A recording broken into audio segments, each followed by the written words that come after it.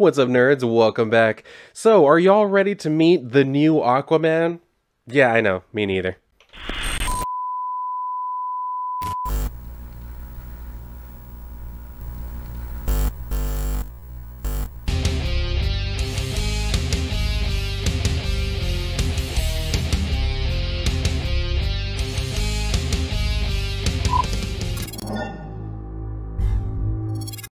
So just to get it out of the way, I don't hate this issue. I do think that this change of making Jackson Hyde Aquaman is unnecessary, kind of stupid. But for this story itself, I will actually say it's not so bad. So, I mean, we'll actually get into what we have here. But one thing I do want to note. Are y'all going to do this every time it's a gay character? Like, are you always going to put this little badge in the corner? You know what I mean? You don't have to. Stop this. Stop doing this. We don't need you to slap rainbows on everything that's gay. Stop it. Just stop it. Anyway, so we start out with this whole thing where it's like it's giving us the impression that he's on Apocalypse, and right out of the gate I can say, yeah, the art in here, awesome. It looks great. But so he's fighting against some of the parademons, and then we can see where he takes it down, and Aquaman, the actual one, comes up and says, "No, Jackson, it will take far more than blind rage to defeat what's in front of you." He says, "The League is down, Darkseid is, and it's only you left standing." So we can see this pretty nice shot where like the entire Justice League has been decimated and shit. And so he points over to another direction. He says, "There's a mother box at the bottom of that ravine. It'll bring you back to Earth to warn of what's coming. At the bottom of the ravine is a lake. Stay in longer than a few minutes and the acid water burns through your skin. And the next swarm is here already." So he turns around, he's like, "Come on, that's way too much, man. I can't do all that, Arthur." And he just looks at me, he's like, "Aquaman can." So, all right. Yeah, fair point. So that kind of gives him like the motivation to be like, all right, yeah, you know what? I got this. So as you can tell by now, this is basically just like a danger room type of thing. He's in a training simulation. So he takes off running as the parademons are like pursuing him and shit. So he uses one to kind of get leverage and then jumps directly into the ravine, into the acid water and shit. So we get this pretty nice shot, or page, whatever, where he's just continually sinking down. You can see where they're still pursuing him and shit as he's getting closer and closer to the mother box. And so he manages to reach it, and then it says, "Congratulations, Jackson Hyde. New high score achieved. Darkseid is not." So he comes out and it says program end or whatever. So we can see this where he's in Atlantis, the well, Curry family training grotto, private. So he comes out wearing the little like tiara thing or whatever the hell it is that I'm assuming gives you like the actual visions when you're in the water or whatever. So he comes out, and then we see Aquaman is standing there. And he says, "How did we do this time?" But he tells him, "Well, the fake Arthur is just as bad at pep talks as you are, but I finally reached the box on the Apocalypse campaign." And so Aquaman tells him, "Well, that's impressive. You know that one is Bruce's favorite." To which he says, "Yeah, well, he should come in here and run it then." He's like, "He's Batman, Jackson. You really think he hasn't already 8 million times?" And he's like, "All right, good point." So he goes and takes off the like crown thing or whatever, goes and puts it back on the dais. And then he tells him, "And look, I don't know a lot about kids, but this training space, pool, whatever, it might be a little too much for Andy, even once she's old enough. I know you want her to be ready on day one," but he's like, "Well, they grow up fast, Jackson. You blink and it's all over. She'll be kicking the hell out of Darkseid in no time." And Jackson just tells him, like, "I'd like to see that." So he says, "Just you wait. My little one is going to be the best there ever was." So Mara comes up and says, "Arthur Curry, where are you supposed to be now?" And so he's telling her, I haven't forgotten. I'm off to meet Frankenstein on Mars shortly." Which is a weird sentence for anyone to say, except that in the DC universe, yes, Frankenstein is a thing. So my only question, though, is why are you meeting Frankenstein on Mars? You know what I mean? Did I miss something there? Please, if I missed something, someone let me know. But I'm like, why are you going to Mars of all places? Like, there's no water. Not that he needs water, but he kind of works best in it. You know what I mean? So anyway, he says, "I will miss you terribly, milady. Good luck with your speech." And so she gives him a kiss or whatever.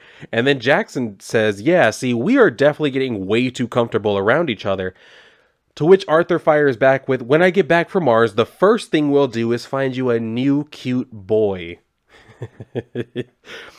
I'm sorry, I don't know any straight men who would ever say that. Not Even the friendliest guy, the most accepting guy is not going to be like, oh, don't worry, I'll help you find some dick. Like, that's not a thing. That is not a thing. That has never been a thing. that should have been a throwaway line that should have been thrown away. Anyway, so he says, Arthur, this is exactly what I'm saying. I don't need help finding. And then so Mara gets in, is like, another day, gentlemen. Jackson, ion showers. Arthur, you get to the teleporter. He's like, yes, I'll see you both in a few days. I'll tell Frankenstein you said hello too. So he tells them to be on their best behavior, and they're like, oh yeah, of course.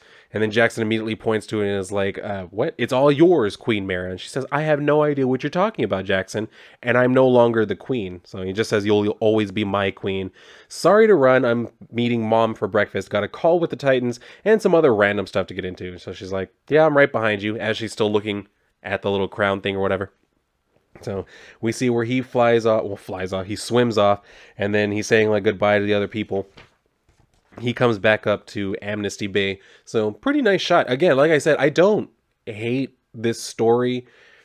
It does bother me that they're trying to make him like the new Aquaman. Just give him a different identity. You know what I mean? Like, he's a cool character, and this is a pretty good story. You didn't have to name him Aquaman for it to sell, or for people to want to read it. You know what I mean? Just give him his own identity. It's not that goddamn hard. Anyway, and so he comes up onto land, and he's talking to all the people who know him.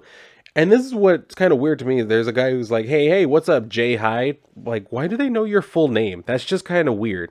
Anyway, he says, man, trying to be like you and everything. So he goes to meet his mom, and we can see where he's like being watched through these like goggles or whatever. Which, this kind of looks like the type of thing you use for night vision, but it's the middle of the day, so I don't know why they have to have the green tint on there. Anyway, he comes in, he meets his mom, and then he sits down with her to eat and everything. She's asking him, like, did you sleep okay? He's like, yeah, you know me. You? She says, you know me. Is Arthur on Mars yet? He says, yeah, I'm out front for the next few days. Mara is around if I need a hand, but she's like, you'll be fine. Everyone trusts you for a reason. So he sits down, and is it her? Yeah. He says, new book. And she's like, new show. And don't change the subject, Jackson. He's like, let me show you something real quick.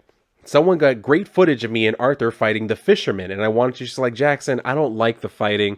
He says, I know. It's not bad, though. I only got tagged a couple little times. And there's this really cool bit near the end and then their waiter comes up and says, you guys ready to order? We get this thing where I guess he was just immediately starstruck. Because he's like, yeah, I think we're ready or whatever. Yeah, I think and then he guts off because he's like, oh, sorry, I didn't see you there, Davy. I'm assuming he pronounced it Davy, and then he corrected him by saying it's pronounced Davi, probably. And just to make a quick little note, I gave this comic to my boyfriend to read. He likes like aquatic stuff and like Aquaman and shit like that, but that wasn't the reason why I gave it to him. I gave it to him because I was like, yeah, it has the introduction of who I'm pretty sure is going to be his boyfriend, and he looks suspiciously like mine. So that's why I gave it to him, because even when he saw it, he was like, yeah, it does kind of look like me. Oh god. So anyway, he's like, oh, I know who you are or whatever. And then he tells them like, oh, cool. So you're new to the Bay then? I mean, I figured because I think I've met every. And then his mom's like, Jackson. He says, oh yeah, sorry. Did I say that already? Right. I'll have the Amnesty omelet with extra bacon and home fries. And Ma wants, and he couldn't remember. He's like, wow, what does she want? What does anyone want, really? There's something. And his mom cuts him off and says, I'll have the Texas French toast and a large orange juice, please. Good to meet you, Davi. And he's like, coming right up, and likewise. So he walks away, and then Jackson's mom just gives him this look like, the hell's the matter with you? So he's like, it's not funny. She says, I didn't say anything. He says, I can feel you laughing at me, Ma. She's like, you sure that's what you feel? He says, okay, I quit. He gives her a look, and she's like, okay, I quit. So I think this is the only thing. When I gave it to my boyfriend, he was like, the art was pretty good. He was like, there was just one part when he was talking to his mom that like the way his face is drawn kind of bothered me, and I'm pretty sure it was this one. So she's saying like, now what's this weird fight video thing you're just determined to show me? But right at that moment, they see police speeding by. So he's like, well, I got to go and help out with whatever's going on. So she's like, all right, just don't let them hit you. And he's like, I won't, I'll call later. So he jumps onto the thing, onto the cop car and speeds off. And then Davi comes back with their drinks. He's like, I thought I heard, wow, what's happening? And she says, not sure, but Jackson will get it right. So, Davi. And then she has this look where she almost looks pissed off at him. This is another thing my boyfriend pointed out to me. He was like, I don't know why she all of a sudden started interrogating him. Like, that just kind of came out of nowhere. So she's saying, we can both stop pretending now. What's your interest in my son? And don't lie. I always know when the boys tell lies. I was like, damn, he's probably going to quit now, girl. What are you doing? Anyway, so Jackson shows up to the scene of the crime and he's saying, hey, Dwayne, anything I can do? But Dwayne is saying, I think we got it under control, Jackson. Negotiator just made contact and turns out he's one of yours. Some guy named Vic Bragg used to be a champion swimmer before he turned to crime. Still ain't figured out how to hire a getaway driver who won't pull off without him. That sucks. And he says Vic calls himself the human flying fish now. So then we get this thing where apparently the Teen Titans are on a Zoom call together. You know, they're on there talking about it, and Kid Flash is saying, so wait a minute, this guy's name is what now? Beast Boy says the human flying fish. That's what he said like 45 minutes ago. Check it out. Might be late to the chat. Human flying fish robbing bank, shot hostage, be there soon, JH. So I don't know where was that on Twitter? What? Late to the chat. Like, was he in a live stream and then he was just decided to go on the chat of someone who's live streaming to tell them like, yo, I'm doing, I don't know. Anyway, so Kid Flash says, so these are the kinds of bad guys Jackson ditched us to go chase around. That doesn't even sound like a real thing, but Raven tells him, yes, it is. I looked it up and he is a real guy. I'm sending you the link. And then Starfire says, if Jackson does not arrive in the next 5 minutes, I will be leaving. I have much to do as head mistress, as do all of you. But Kid Flash tells her like, whoa, I'm just an instructor in training or whatever. So he's like, whoa, look at that. Fish Flyer is a real guy. So Raven's like, yeah, I told you. So that's when Jackson finally decides to hop on the call. And he's like telling them, hey guys, you still there? Hello?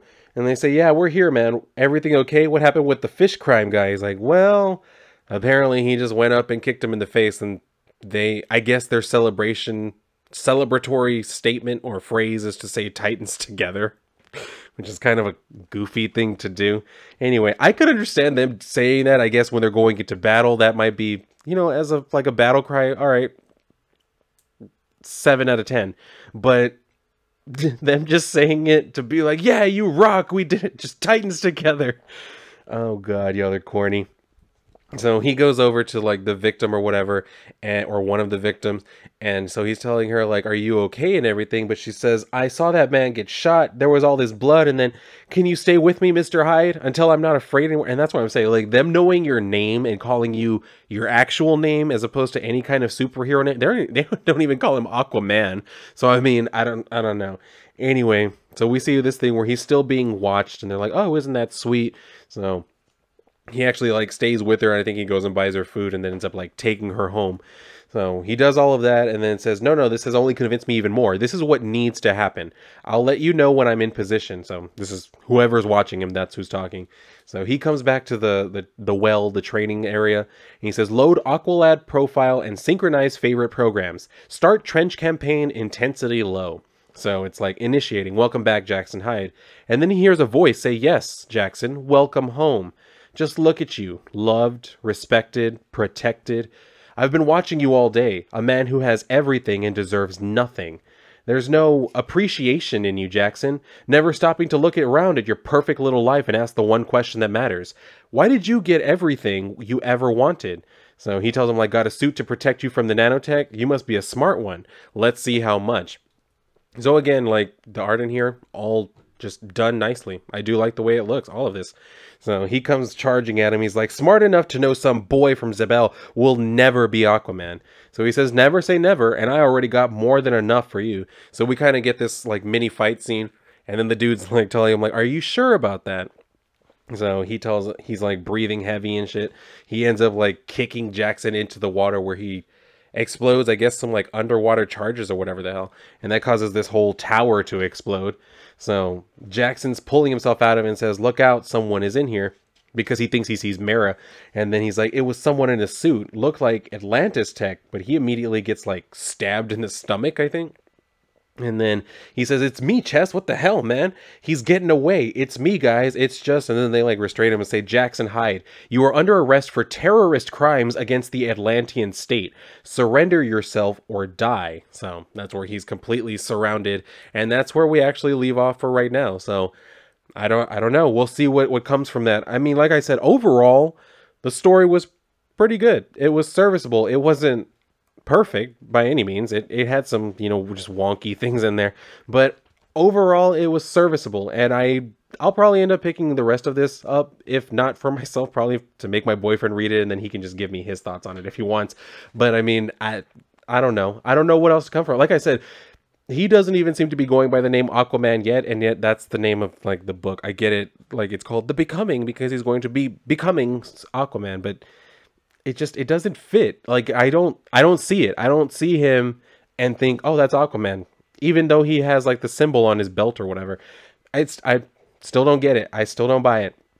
Well, obviously I bought it, but that wasn't the reason why I wanted to actually read the story. And when I was looking through it, I was like, all right, you know what? The art's actually pretty good. I'll check it out. I'll see what's going on in here. And it was straightforward enough as like an action story, but then it also kind of had like the romantic angle. I'm not against seeing like, a gay character. I do think that some of the way that they handle it is a little too heavy-handed sometimes. Like y'all try too damn hard. You know what I mean? Calm down. Calm down. I know everybody's trying to like reinvent the wheel because now that we're doing like queer love stories and not just straightforward hetero stories, we want to like really sell it. Calm down. All right. We're not going anywhere. So it's not like we need to try and get as much in before they like come and force us out. No, we're not going anywhere. Gay people exist. We're not going anywhere. We're in the industry. We're not going anywhere. So calm down. All right. Stop being so heavy handed. You can be a little more light. A lighter touch with this stuff. So I hope to see that going forward. I hope to see a little bit of a lighter touch, and maybe for his mom to kind of like calm down, because girl, if you think you're helping him out, you're going to chase away more men than he will ever end up with. And in some ways that might be better, but you don't want to be the one interfering in your kids' relationships. That's just general life advice. Take it for whatever you will. But anyway, that's going to do it for me on this review of Aquaman. So, I mean, if anybody out there picked this up and read it, do feel free to let me know what you think about it. Where do you think this is going to go? I don't really know. Who do you think the villain is? Any of that. Why do you think Aquaman is going to Mars to be with Frankenstein? Please let me know your thoughts down in the comments below. But I think that's going to do it for me here. So yes, if you enjoyed this video, then definitely make sure to like the video, subscribe, share it if you would like. I do appreciate it. And if you're done here, then go and read a book. Maybe this one if it seems enticing to you. But if not, then I will see you on my next video.